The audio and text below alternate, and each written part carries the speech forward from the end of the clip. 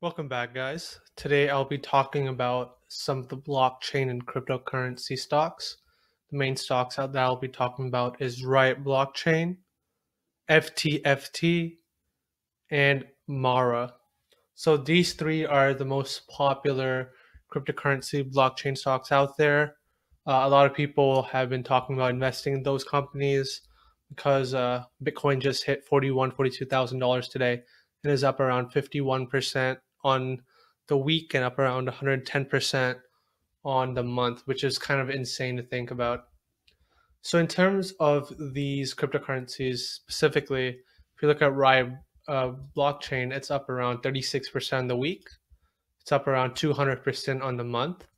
And if we can look at the yearly chart, this is 1600% gains in the past year. This used to be a penny stock. This was a 65, 50-cent stock. Now it's all the way up to $25, $26. And if you look at stocks which are similar, like Marathon Pain Group, same exact thing. It's up 2,280%. This used to be below, 40 cents, 50-cent stock, and now it's $27, $26. So all these, cryptocurrency stocks and blockchain stocks are up, well over 200, 2,000 to 2,000%.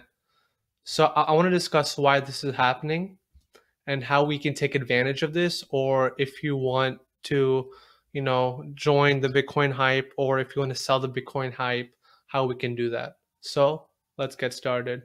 So the three main blockchain cryptocurrency stocks that I think have the most impact bearing those fluctuations of Bitcoin are Riot Blockchain, Bit Digital, and Marathon Pain Group, like I discussed in the previous section. So personally, I think that cryptocurrency is a little bit overvalued in terms of a 1 to 2 month perspective. I think it'll go down, but in terms of a future outlook, I'm not very sure. Bitcoin can either go to a million, or I think it can go back to several $100s, but we don't know yet. Things are looking very bright for Bitcoin, but we're not exactly sure. So what is Riot Blockchain? Riot Blockchain is essentially a company that finances new miner purchases through available working capital. So they buy, mining sets which they use in various factories. This is, an appreciating asset when cryptocurrency goes up, because the machines itself, it increases in value. So all these machines always go above retail value. I've seen it. I have one machine at home. I believe that machine was around 190 retail, and I had to get it for 270. So that was kind of interesting. But whenever the cryptocurrency goes up, also something called hash rate, how much you can mine, also goes down, right? So difficulty to mine more Bitcoin is much harder.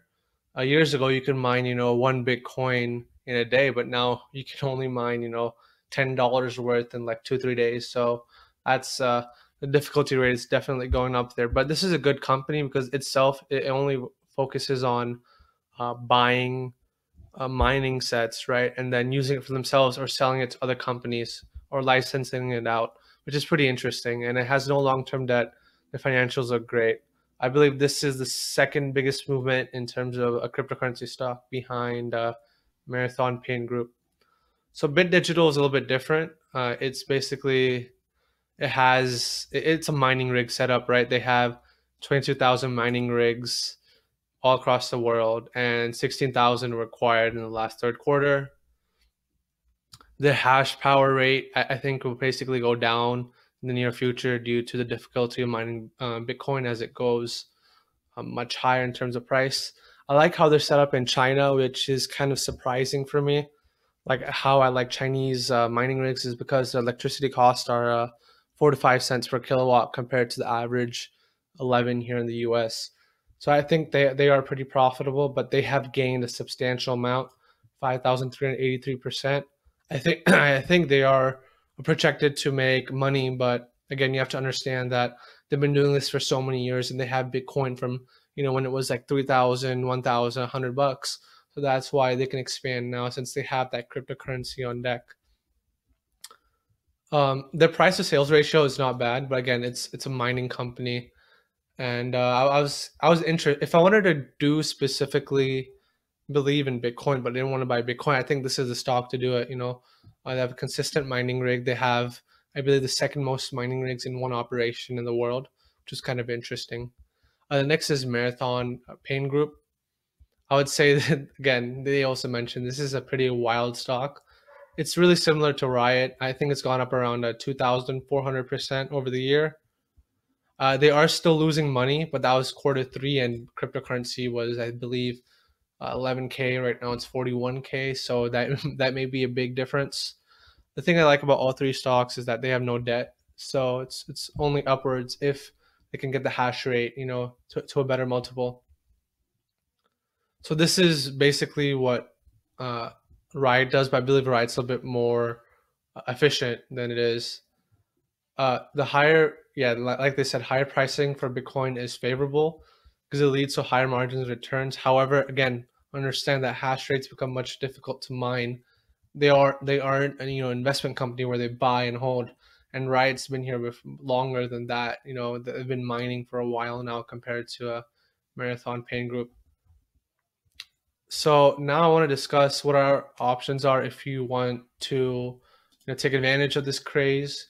You think it's going to go down the near term, or you think it's going to go up in the near term?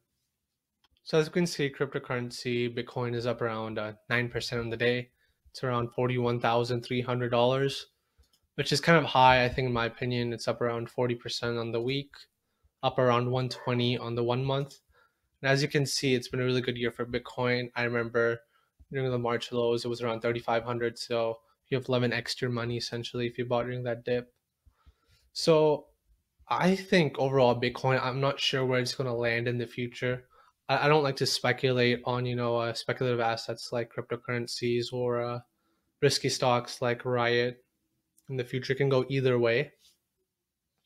But just looking from this perspective, I understand it's not good to judge stocks based on its stock price necessarily.